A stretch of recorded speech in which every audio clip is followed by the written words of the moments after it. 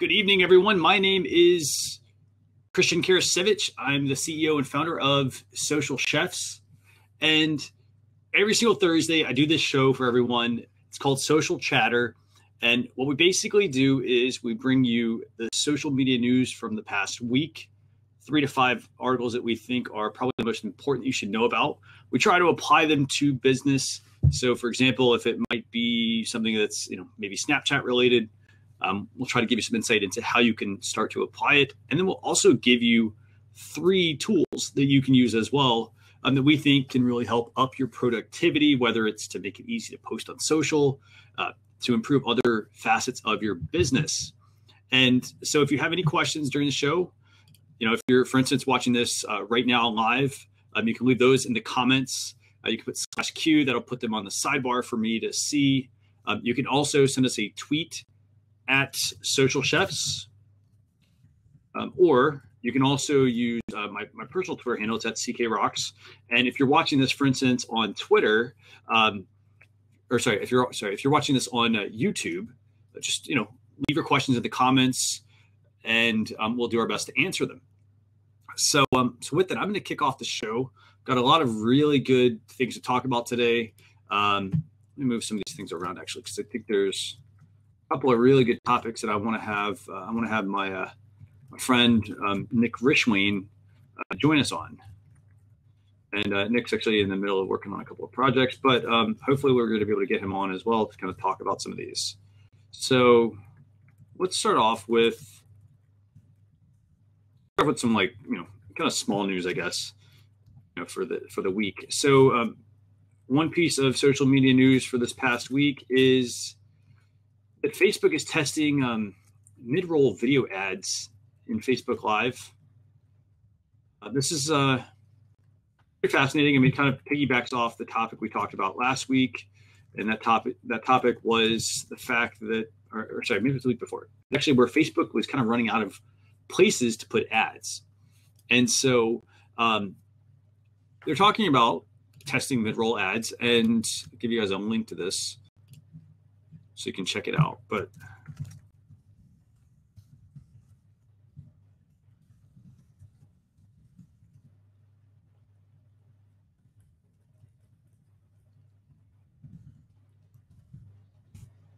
so there's your link right there. But basically what they're doing with this whole mid-roll ads in live video, basically it would be a 15-second commercial break during a live stream.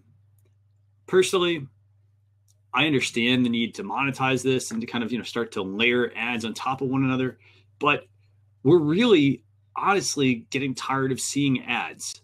And this doesn't just, for example, let's just use like television.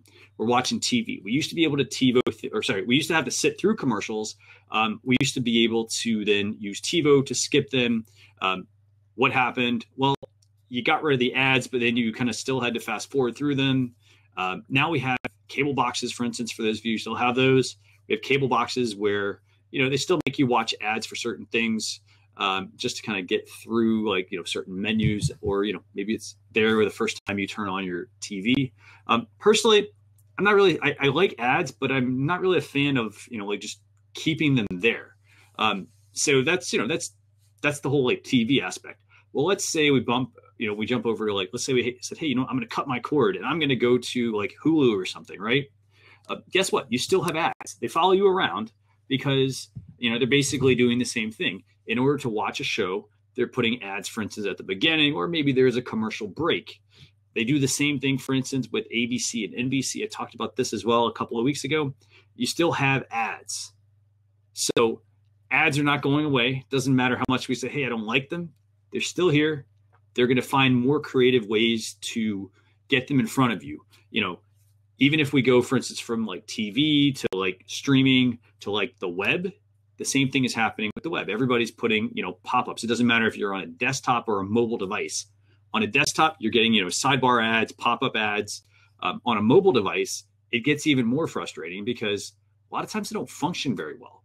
And so you might be trying to read an article and, hey, you're trying to scroll and the device stops. And what happens? You end up getting an ad in the middle that you have to exit out of. It interrupts your reading flow. So let's now get into, Facebook. So Facebook obviously makes a ton of their revenue from ads. And, they're talking about putting a 15-second commercial during a live stream. I think it's kind of cool to start to I'd like to see like a creative way that they do this. But here's the thing. Let's say I'm doing this live stream right now, and all of a sudden, hey, I get an ad that pops up. That interrupts your flow, that interrupts your train of thought. It's not any different than watching, say, like the news. You're watching the news and, oh, hey, there's a 15-second ad that pops up. Or in the news case, like, it's like, it pops up for a commercial break. It's the same concept. It's just a little smaller amount of time. So I don't know. I'm not sold on the idea of having mid-roll ads. I know why. I understand why they have to do it, but I really think that, it probably, if you're going to give us the option, if you're going to have mid-roll ads, I think that the user needs to either they need to know that they're going to have them, because, for example, if I was talking right now and up popped an ad, that's kind of annoying. And then I think it also creates really, if I'm a business, I don't think that I really am going to like the fact that someone's going to see an ad in the middle of my broadcast. People that are watching might think, well, hey, is that an ad that person paid for? For example, and, they might think, well, oh, I don't want to watch his show because, hey, he's got these ads in it, or they're showing things that, for instance, might not be interesting. So let me bring Nick in here real quick. Hi, Christian. What's going on, Nick? Can you hear me this week? I can. It looks like you got a Apple earbuds, right? Yes, I brought in my laptop because I had another show to do earlier today. Nice. And I didn't want to risk the issues I was having last week. Oh, yeah. Yeah. So. Well, I'm glad we got that fixed. Yeah, me too. I'm with you on this, on the rolling ads in mid video ads for Facebook. I figured it was coming, but it reminds me too much of regular TV, and I cut the cord quite some time ago. Mm-hmm. So it's a little surprising to me, not particularly surprising, but maybe more disheartening.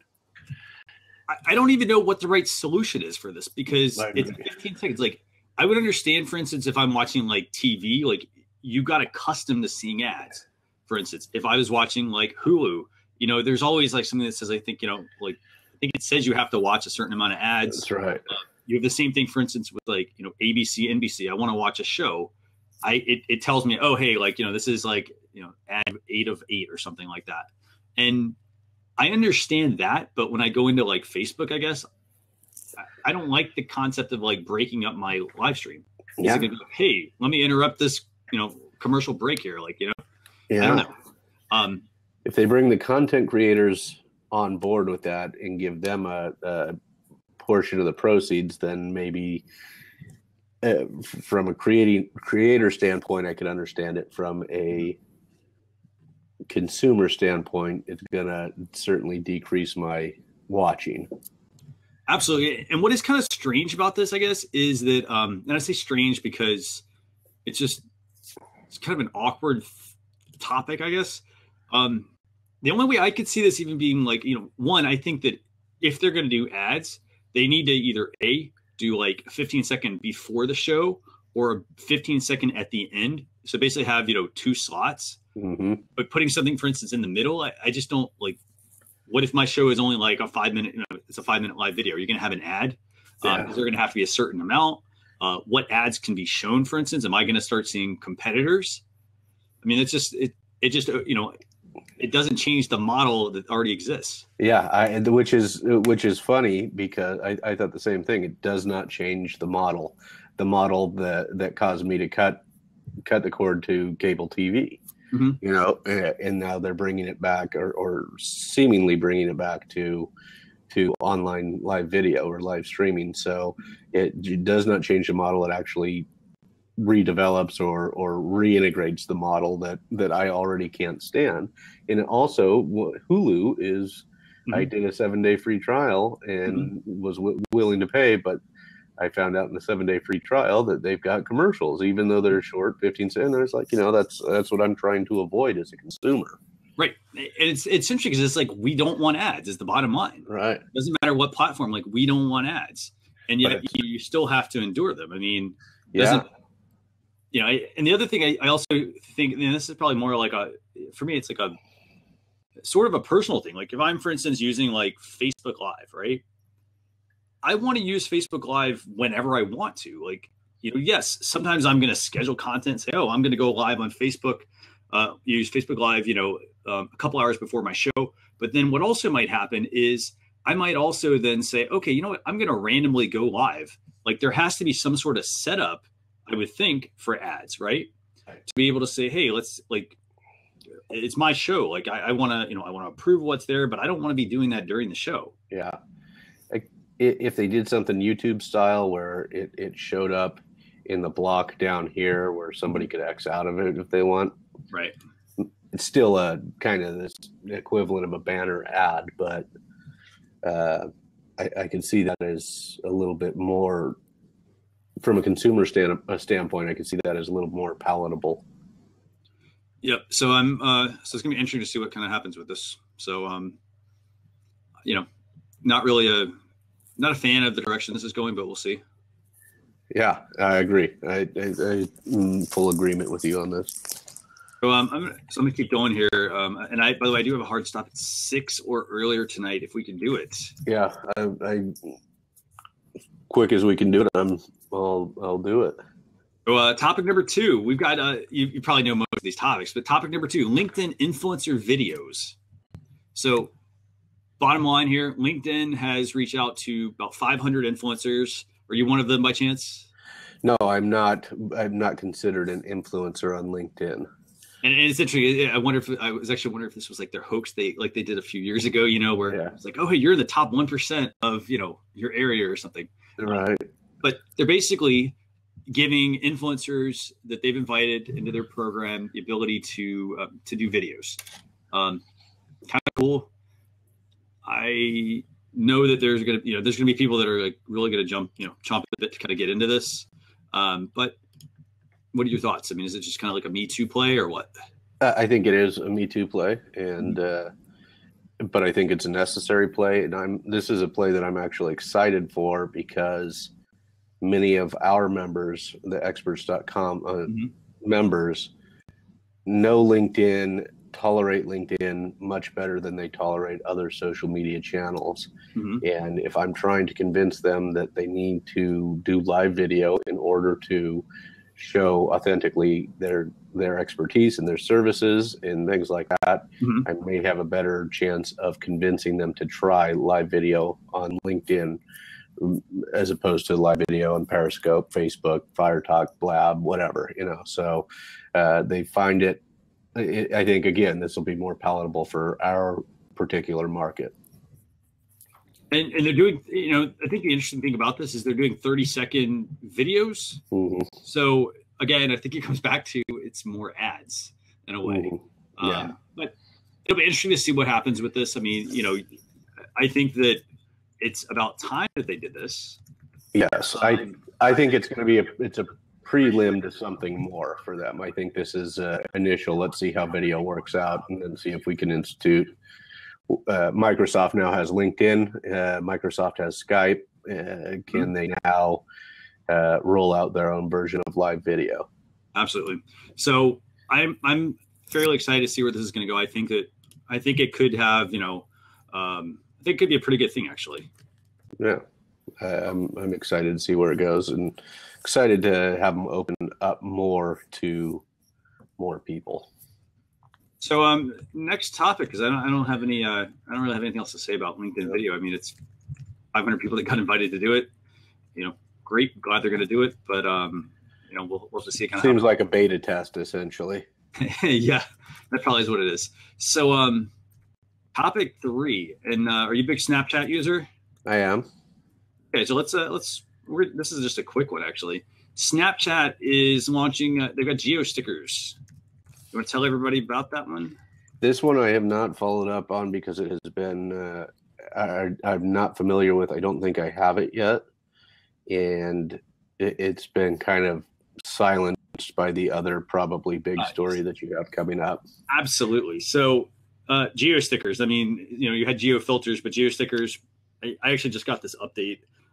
They're basically stickers that are available in some of the biggest cities around the world, and you can send them in chat or stick them on snaps. Okay. Pretty straightforward. New update for anybody who is a Snapchat user. If you don't have it yet, I do notice some of these features are kind of odd. Like they roll out and then I get it. And then like the following day I get another update, like telling me, hey, welcome, we've added geo stickers. So, in fact, that begs the question. I'm going to sign out of my account and sign into the brand account because strangely enough, I have received new rollouts of things to the brand account, the experts.com brand account, many more times or in advance of getting them on my personal account. So I want to see if that holds true here. And I typically I see a very similar thing happen. Sometimes it really depends on, I think, like, what, like just kind of how they roll these things out. Like sometimes you get things, sometimes you don't, but I have found that logging in and logging out log out and then log back in does sometimes work, and sometimes you have to restart. Oh, interesting. Okay. So bottom line, everyone who's watching, Snapchat geo stickers, they let you basically have, a sticker that is geared toward the region that you're in. So pretty good. This is going to be very useful, for instance, for this would be great for like, the Olympics, and those types of things, those types of events. And this is going to be, am I going to find this? Well, there's just another picture of me. Am I going to find it in the emoji or the sticker icon, do you think? Well, so the way they're going to work is, so here's the thing. They're only available right now, for instance, for Los Angeles, New York, San Francisco, Washington, D.C., Honolulu, London, Sydney, Sao Paulo, Paris, Riyadh. Sorry. And you also have to have location services enabled to be able to see them. Okay. All right. So I'm not probably going to experience it because I'm not in one of those cities. Yeah, probably not right now. But it is kind of cool that they're going to have some of these things for that area that somebody might be in. And then, the benefit also is that I think as they start to roll these out more, they'll give you some more personalization based on where you're at. So kind of cool. If I'm a business, I might want to take advantage of some of these things. Especially if I'm like, for instance, like the host city for the Olympics. Like, yes, I agree. In that situation, it's going to be beneficial. And, of course, the big cities, they'll get them first because it gives the most visibility across more channels that way. Absolutely. So let's see. So we've got, let's see what else we got. Topic 4. I'm not up to the one you're thinking about yet. That's okay. I'm already exhausted with that one. I'm sure you may be feeling the same way. I am actually. It's actually really interesting. Just kind of seeing how much people are kind of talking about it. Like it's too much right now, I think. So, yeah. Overkill. So let's take a let's do this one last topic and then we'll get into the big one. So this one, not that major of an update, but Twitter for iOS, you now have keyboard shortcuts on the iPad, which is kind of neat. And so this is actually really useful if I'm, for instance, a heavy Twitter user and I use my iPad a lot.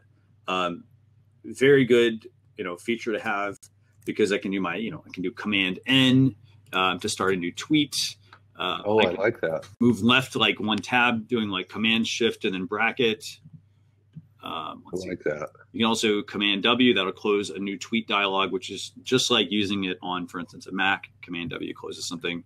And you can also cycle through the different views like home and notifications and moments and messages and me by doing Command and then 1 through 5. So like Command 1, for instance, I think is home, and 2 is notifications and so forth. So not really a major thing, but it's more of a productivity thing. If I'm a business, I definitely want to, and I use my iPad a lot. I want to pay attention to those keyboard shortcuts. Yeah, that's good. I'd like to see that go to the iPhone. That would be helpful. But I don't know if that's an opportunity or not, if there's an opportunity for that or not. Yeah, well, it is kind of interesting because, for instance, I use a 6 Plus. Do you use a Plus model? 6 Plus. Yeah. And so it's fascinating because there's a lot of times where, like, for instance, I like the fact that I can rotate my device and I get split screen on certain things. But I would love to have some of the split screen features on iPad, on my iPhone. The ability to like slide over and have, to be able to like split my screen properly and that sort of stuff. Yeah. So. Yeah. We'll see where this goes. Absolutely. It is good that at least we're seeing these kinds of updates because they're making the device a lot more useful. Yeah. So let's get to the big topic. Topic 5: Instagram has launched Stories to compete with Snapchat. And let's start off. Like, what are your overall thoughts? Do you think this is a good thing, or what do you think? I'm not a big IG user. I'm not. We haven't found it beneficial for. I don't know if we haven't found it beneficial for the company, or we just I never implemented it for the company, and I don't think it's somewhere where our audience is going to be. And on my personal use, I use it only to basically consume comedy and things like that. It would just be one more place where I'd be interacting with many of the same people, and don't necessarily need it for that. Mm-hmm. So my feelings are, if you use it and it works for you and your audience is there, then this is probably a really good thing. Yeah, absolutely. Do you think that, so do you think this is, is it a ripoff of Snapchat's feature? Absolutely. The CEO even said it. The CEO of Instagram even admitted that he gave full credit to Snapchat. Mm-hmm. So he didn't even try hiding it. So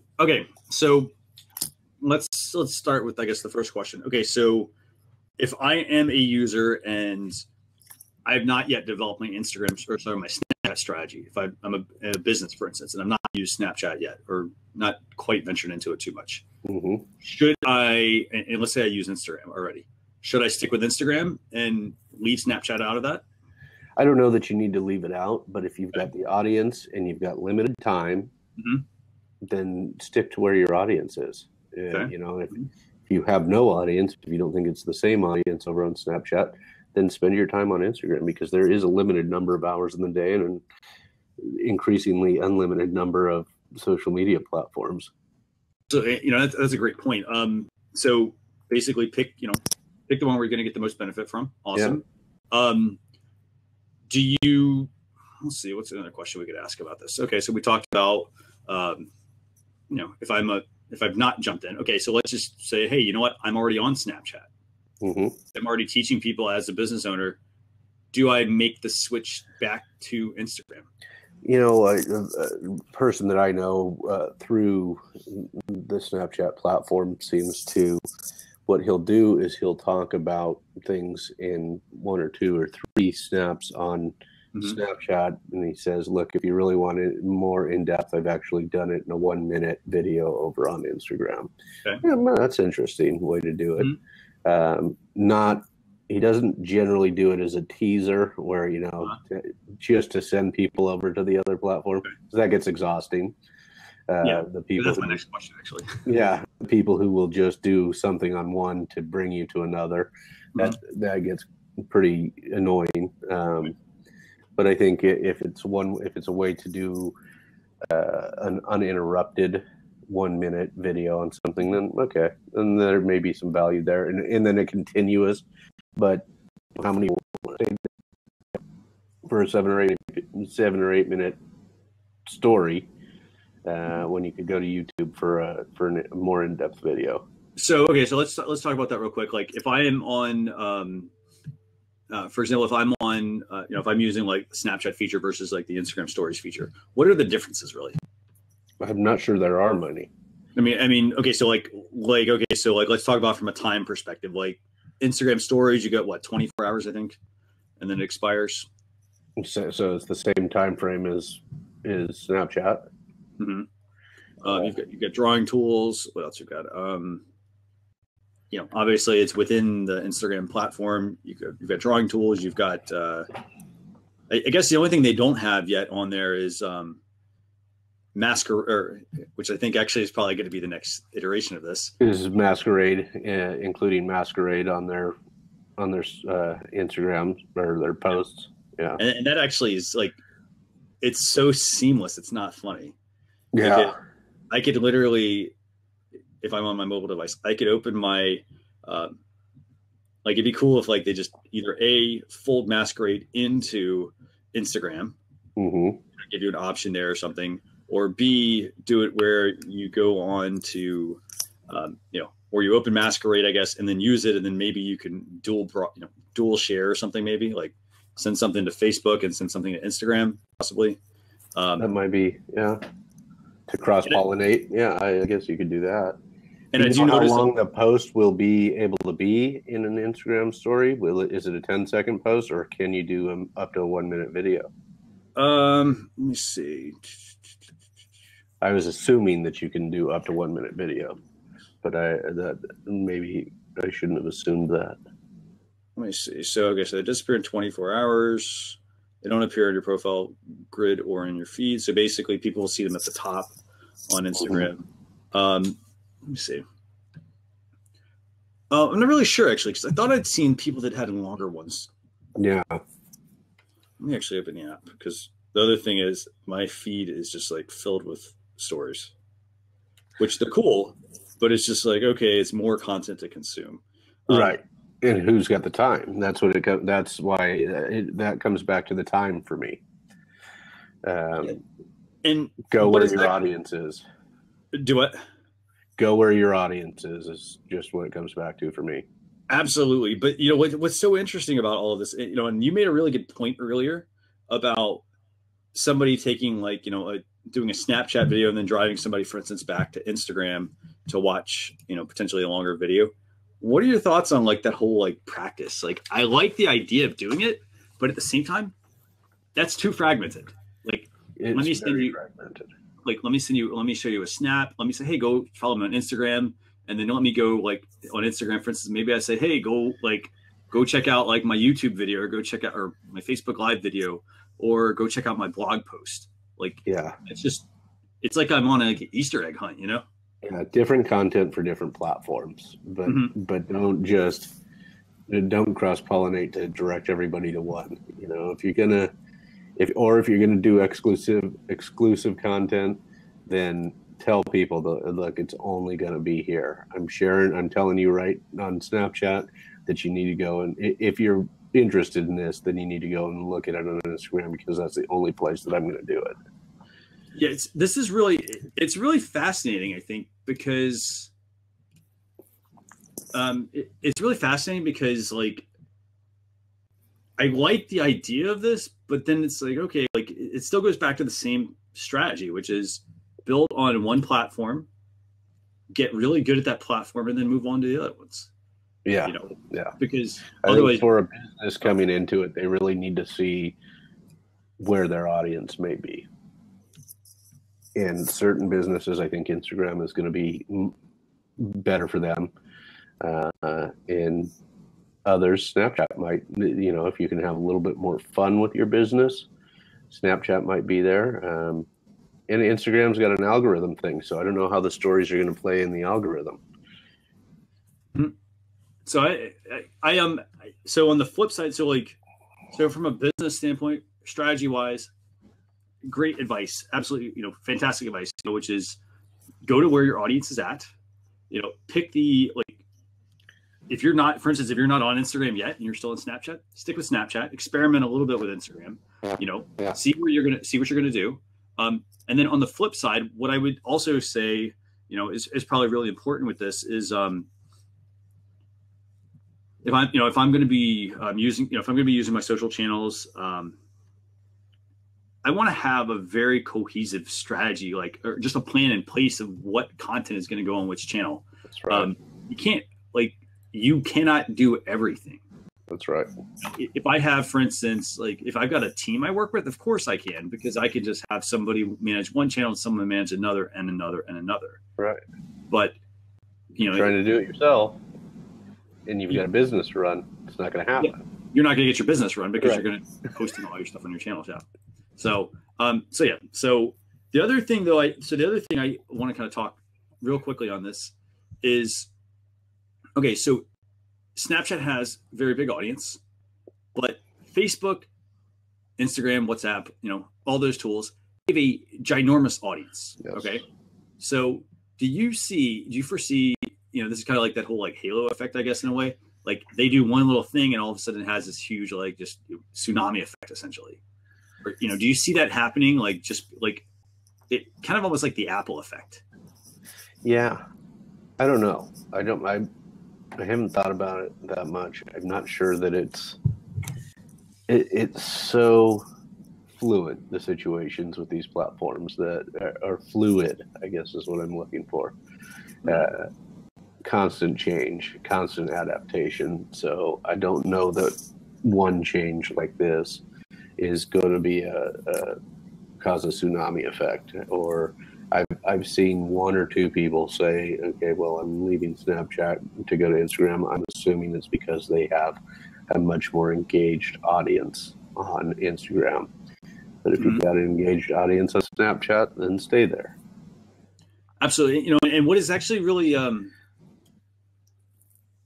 what I think overall is just kind of really fascinating about all of this is that in order to have any sort of traction, it's almost like you have to be entertaining, like just beyond just entertaining. Like you have to be like, it's almost like everybody's like just got their like pom-poms or whatever, and they're going like, hey, like come over here, look at me, check out my channel. Right. Because like everybody is literally jumping on like, for instance, and this kind of goes back to what we talked about earlier, which is like you're kind of sick of hearing about Instagram stories. Yeah, I kind of am actually, and it just came out 2 days ago, not even yesterday.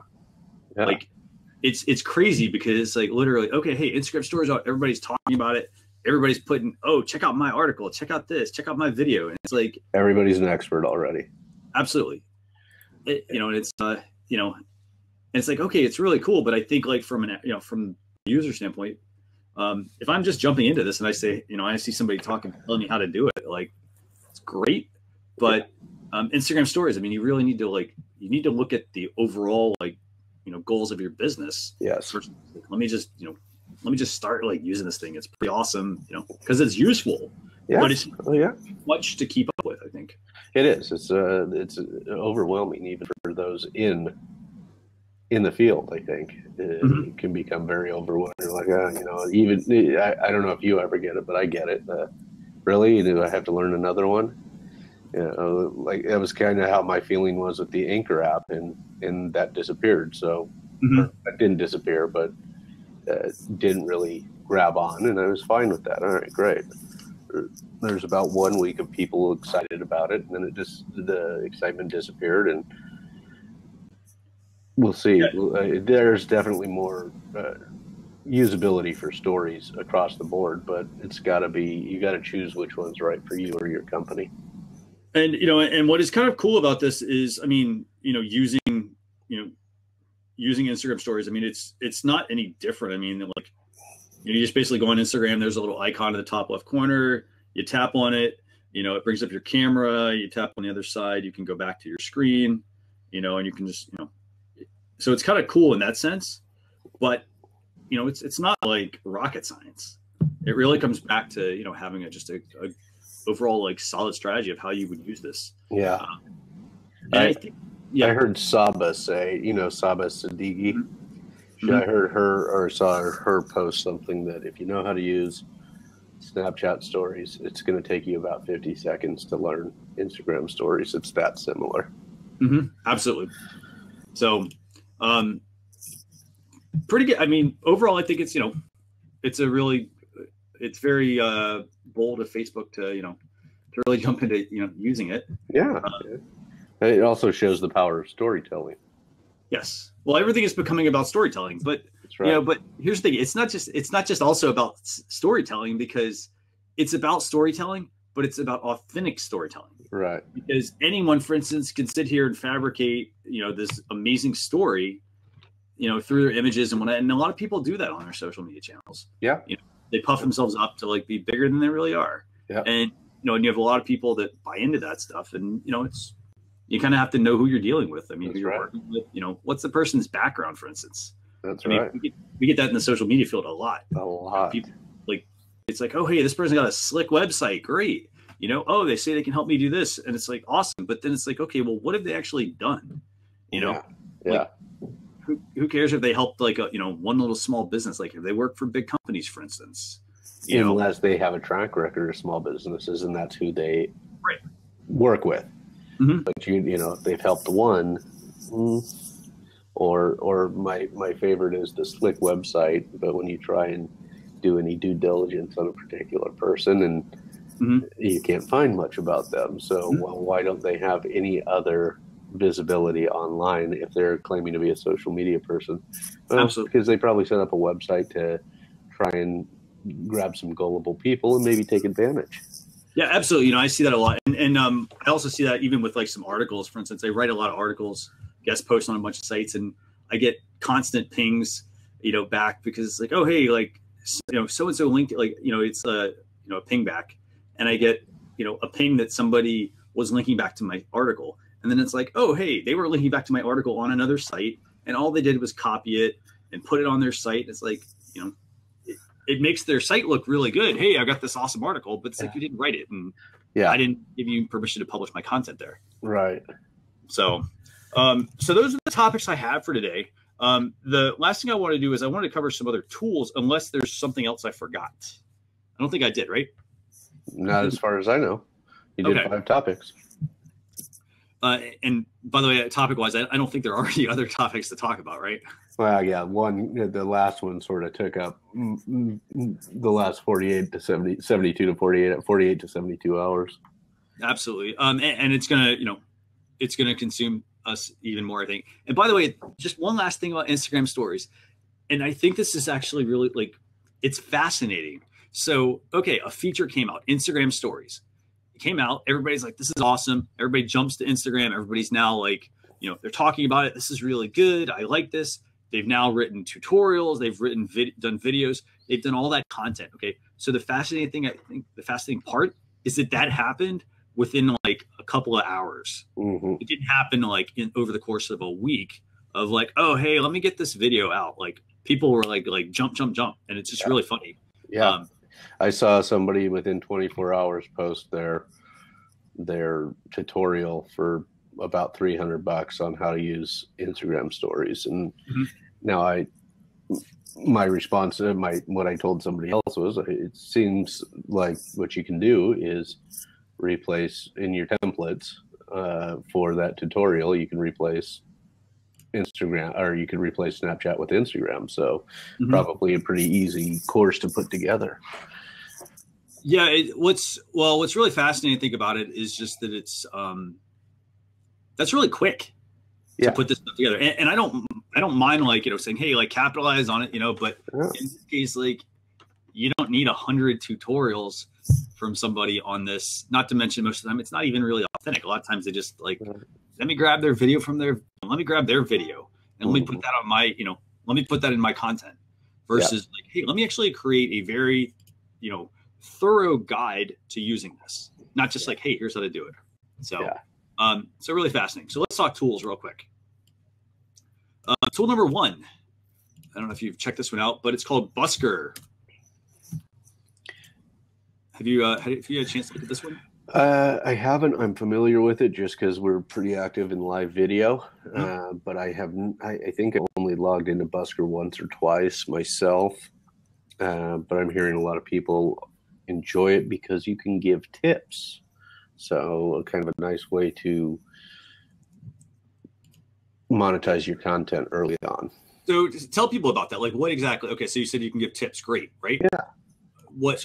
Elaborate. You're a piano player, and you go live, and you've got the phone on on your tripod, and people like listening to you play piano. They can send you a tip in cash. Oh, we mean tips meaning cash money. Okay. Yeah, like money. They can send you some money.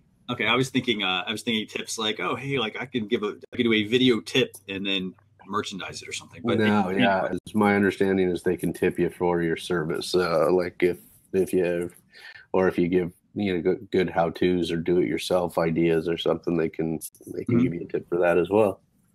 So that's good tool, free tool, pretty easy to use.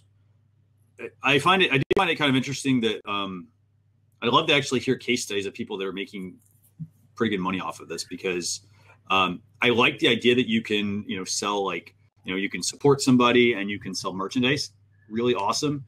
think it still also comes down to, though, a content plan, Mm-hmm. because this is yet another thing. Like, I can't be live on all these platforms. There has to come out, there needs to be a tool at some point that says, hey, here's all the live streams that I'm on. And, I know there's some out there that don't all work very well. So yeah, this is one of those things you're going to be overwhelmed by the number of live video apps that are available too. So find where your audience is. Mm-hmm. Absolutely. And you can't talk on you can't talk on multiple live videos at the same time. So, so Busker, tool number 1, only available for iOS. Tool number 2, it's funny. Every single week, it seems like we have a photography app. Yeah, you had some good ones last week but I couldn't comment on it. This is the one that Eileen mentioned last week, right? A couple weeks ago, actually. This is actually the PicMonkey photo editor. Yeah. Nice to have, another nice to have. Basically, it lets you, you do some of your photo editing. You can do some paint on effects, your drawing, all that sort of stuff. I guess, I like PicMonkey for certain things. Okay. I tend to, honestly, I tend to kind of prefer Canva and, Adobe Spark Post, and those tools. But PicMonkey also a really good tool to have in your toolbox. And this is a free app, but you do need either their monthly or their annual plan to really kind of get, to get something out of it. Stored on mobile and web, customizable, yada, yada, yada. Right. It's pretty much the same thing. Right. I would just say if you're going to use, any of these tools, just, be aware of what, it's free. I mean, somebody else may already do it and they might do it better. Right. Absolutely. You've got, because you've got PicMonkey, you've got Canva, you've got Adobe Spark Post, you've got, Word Swag. Like, each one of these apps has essentially a specific function. Some of these apps, could theoretically just tie in that functionality and just have it where you get rid of an app. Right. But I'd recommend downloading PicMonkey, check it out. And if you like PicMonkey, see if you want to keep it. But if you're like, hey, you know what? I've got something else that has the same functionality or works better. Don't be afraid to delete an app, because every time you buy an app, and it doesn't matter if it's free or paid, you probably know this, you can go back to the App Store, you can search for the app, and you can either re-download it, or you can just go under your updates, and there's a list of purchased apps at the top, and you can see every single one you've ever bought and the ones that aren't on your phone. So, and you can also download to your computer as well. So, not a big deal if you keep it and try it for 24 hours, or just get rid of it. So, cool. The last one, and I don't know if you've actually had a chance to check this one out, Dropbox Paper. No, haven't. Available for iOS and Android. But basically what it does is it helps with team collaboration. And one thing you're probably going to notice here, I'm pretty sure you'll notice this actually, is that a lot of these apps are really mimicking the functionality of other ones. Mm-hmm. Oh yeah. So what does Dropbox Paper remind you of? I don't know. I'm looking at it real quick. Dropbox Paper. Slack. So we got Google Drive. I mean, we've got, you've got a lot of different, I mean, it's a free app. Great. But what's fascinating about just overall, it's like, oh, great, like another cloud storage service. And hey, you're going to give me a separate app to, be able to work collaboratively on documents with teams. Right. So if you're a Dropbox user, I use Dropbox for some things. I don't use it for everything. Yeah. If you're a Dropbox user, it's definitely worth, checking out. Sure. What are your thoughts? I mean, like, for instance, I use Slack, I use Google Drive, and I use Dropbox. Right. And I've used Google Drive and Dropbox mostly. We're a small company, so we haven't used Slack yet, but I've heard good things from those who do use it and who do enjoy it. So, it's one of those things. Maybe you get to app fatigue and pick the one that works for you. Yeah. And that's actually a really good point, actually. So speaking of app fatigue, I mean, I think I talked about this actually last week, but you can have, I think it's like 15 different apps, or sorry, you get 15, or we talked about this, right? 15 different pages of apps. Yes. Yeah. Awesome. That's right. But, but at the same time, kind of going back to that whole like app fatigue, like there's, chances are, this is probably what happens with you or with most people. you download something, you use it, and then what happens? It goes in that junk drawer, you know? Right. In this case, that junk drawer is a folder on your phone. Yeah. You know, it's like that junk drawer, just like, you know, just follows us. It's like we have one in our house. We've got one on our computer. That's the downloads folder usually. Yep, that's right. We've got a folder on our phones, you know, which have like just too many apps. I mean, so again, I would probably say it's probably good to do an app purge every so often. Every once in a while, it's a good idea. Because I mean, it's like, and this is the thing, like it doesn't matter what kind of device, if you've got an iOS device or Android device, it doesn't really matter. You know, the more stuff you put on it, it still needs, you know, memory, or sorry, it still needs storage to be able to function. And so if you're using it and, you know, like if you find out, hey, you know what, this doesn't work as well for me, or, you know, I really like this other one better, like just get rid of it. I mean, it's still going to be there. So I'm actually going to open the Dropbox app actually right now, because I mean, personally, I use Drive. Okay. You know, but I use, you know, I was one feature. So here's the thing. I really liked Dropbox when it had the functionality to automatically upload my photos. So like I could be at home and like just open it and like just leave my phone on, and it would automatically like store everything there, and I could get rid of them on the device. But Google has Google Photos, so I don't really need that. Right. That's right. And then actually the other thing for me, at least for Dropbox, is just really the cost. I don't really think, you know, cloud storage should be getting cheaper, you would think. You would think it's only a matter of time. We use Google Drive mostly at the office, and personally, I use iCloud, but I've also got a huge hard drive, so I've got plenty of memory on the MacBook. You have the little MacBook, like do you have the little thin MacBook or what? I've got the MacBook Pro. Okay, cool. Yeah, so. But I've got, I think, 256 gigs on that, and then I've got iCloud backup for that. So what are your thoughts on, like, you know, which, like, for instance, why do you use Google over the other ones? Probably simply because we manage the YouTube page, the Google Plus page, and those things. So it's I'm already logged into that, and that's probably why we use it to manage some other things. And a few of us here in the office are logged into the same Google Drive. It just makes it easier. So in a way, it's like, so I'm just going to make a prediction here. I don't think it's going to happen, but I could see. So we said this is kind of like Google Drive, but it's also like Slack. Slack because you have whole, you know, the communication side, and in a way, it's like Google Drive in a way because you can also, you know, comment and collaborate and whatnot at the same time on a piece of content. I could see Slack maybe getting bought by Google at some point, or even Dropbox, you know, somebody taking out, like, you know, because go ahead. Salesforce just purchased Quip this week for $750 million, and it certainly looks a lot like a Slack type of a Slack/Office, Microsoft Office type of combination. And, you know, so there is some merging or some condensing of certain items in the market, but they seem to be trying to occupy some of the same space. Yeah, it's actually really fascinating. I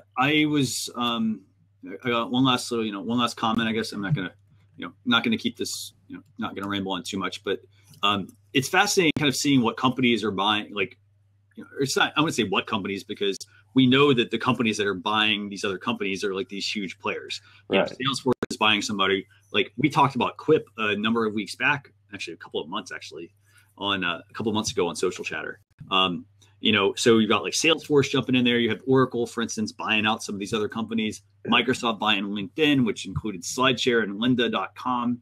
You know, I think, you know, you're still like, those companies are just getting, you know, they're just generating ginormous just piles of cash, and they can just throw it at that company and just, you know, do an acquire, you know? That's right. And so it's fascinating because it's like, you might as well just make like a program that does like one thing and you can get bought out, I guess. That's right. That's right. It seems to be the thing. But they're also, you know, it seems to be that they're occupying much of the same space. There's and there's some, I said condensing, but some consolidating going on by the big dogs in the industry. And you know, do you think that's like a balance of power? Do you think that's something else? Like, I think that's competition. I think that's, you know, yeah, balance of power and trying to stay competitive. The only problem with trying to stay competitive is, do they hold the company as a kind of a separate entity or absorb it? Because it seems to me when they absorb, they become part of that corporate structure that really slows everything down. So it'll be interesting to see how those things work. So just one last parting thought on this. Do you think that people are doing this on purpose? Like, for instance, you know, do you think that these companies, like, you know, that are just creating these like little, you know, one-off type apps, do you think they're kind of just doing them like with no real, I mean, here's the thing. If I started my own company and I said, hey, you know what, I'm going to start my own company, and maybe my goal is not to get to like that huge size, because we all know that, you know, a smaller company, they're more nimble, right? When you start to, you know, add all those different layers, it just gets really complicated to run that company. Right. I think a lot of companies start off with that thought in mind, that, hey, you know, we come up with everybody's got a scratch to, or an itch to scratch, and we come up with something. If it's a viable product, maybe we sell out. We don't necessarily have to hold on to it forever. Right. Well, and I guess you could probably almost say that about, like, you know, from a finance standpoint, like people that buy like stocks, for instance, you know, what's one of the things that people always say about stocks? They say, don't ever fall in love with the stock, right? And like, or they say, don't get married to it, don't fall in love with it, whatever, you know, same principle. They basically say, hey, you know what, if it's a good company, like, keep it, but just don't be afraid to part with it at some point. Right. That's right. And I think the thing that I find funny is that the Apples and the Microsofts solved so many problems. Right. Their Microsoft Office solved so many problems, but the apps that we're seeing come out today, it's like it solves a single problem that you've sort of mentioned. It's like, okay, well, how big of a problem was this? But they seem to really identify one area that they want to fix. And yeah, and what is so like intriguing, I think, just about that whole like model is that it's literally a single feature. Yeah. You know, like I'll give you like a case in point. I talked about this app actually a while ago, and, you know, and then we'll just wrap this up. But the app I talked about was, okay, so the app was, I want to say it was Notable, I think. I don't know if you ever like. You know. No, I don't remember this one. Okay. So basically what this app does, so this is how simple this is. So you basically open a picture, and then you can draw arrows and circle things. And like, for instance, if I wanted to, for instance, like put a little circle around your books behind you, I can basically just tap on it. It gives me a little like circle. I just, you know, make the circle whatever size, and I draw an arrow or I put some text on it. That's all that app does. Okay. It's very useful, but it's like, it's so microscopic. Yeah. It's like, hey, that should just be in another, you know, in another product. Like, put that, for instance, into Canva, for instance, or put that into PicMonkey, you know, or like put it in a default app of like a device, because I think that everybody would actually find that pretty useful if they could just draw arrows and stuff on. Yeah. I mean, I'll use, if we need to draw something, and I've done it this way for the company. If I've tried to explain something that I wanted to then maybe turn into a video, I'll use the Snapchat. I'll use Snapchat for that, where I can actually draw a circle around something to really highlight it. And then I'll just export that picture and put it up on Twitter or something like that. If I'm trying to make a point about why you should add content to your profile and things like that, I'll circle it. Here, this is what I'm trying to describe to you. So it seems to me that may already... No, that's not. And you actually, I guess you could use some of the arrows in Snapchat that way. Yeah, you could basically, I mean, and that's getting creative, basically. You're basically round tripping something on a device. And a lot of people, I don't think, really think beyond that. They think like, oh, it's a one-use app. Right. Well, hey, it actually can do more than just that. Yeah. So that's that's good. Don't know that I need another app for that. No. And here's the thing, like I actually tried out a couple of different apps, and I was like, oh, this one's pretty good. This one's pretty good. And I ended up actually just like, you know, deleting the one that I didn't want, because like, I think part of it was because they were charging for it or something. Right. One of the apps, it was like, oh, it was like sort of free. And then it was like, you try to use like the cool stuff. Like, oh, I want to add arrows, you know, oh, you got to pay money for that. I mean, that's kind of like a silly like upgrade, you know? Yeah, it is. It is. And maybe if you were offering more than that. Mm-hmm. Anyway, well, is that all of them today? That's all I have for today, actually. Yeah, and I know we sort of rambled on here at the end, but yeah, that's pretty much it. All right. Just a quick heads up for everyone that's watching. You know, if you want to go and if you want to like get notified about next week's show, do this every single week. Nick, I don't know if you can join next week. Yeah, I'll have to let you know. Depends on how the week goes. Okay, I really appreciate you filling in for Benson. I don't know. I know he's got some new stuff going on. Yeah, got some exciting stuff going on. I don't know if we're going to make it episode 50, which I actually was like, that'd be awesome to get to episode 50 of this. Yeah. But I appreciate you filling in. And I'm glad your mom's working today. I'm glad you reached out. So awesome. We'll have to be more in touch because, I mean, I think that we have, I think we share a lot of similar views on things. I think so. If we're not connected, I'll go make sure. I think I follow Social Chefs through my professional Twitter. I'll make sure we're connected on my personal site as well. Awesome. All right. I want to say thanks a lot for joining in. So much really great, great insight shared today, and we'll catch up online. Thanks. All right. Have a good one, Christian. Thanks. Bye. Bye-bye.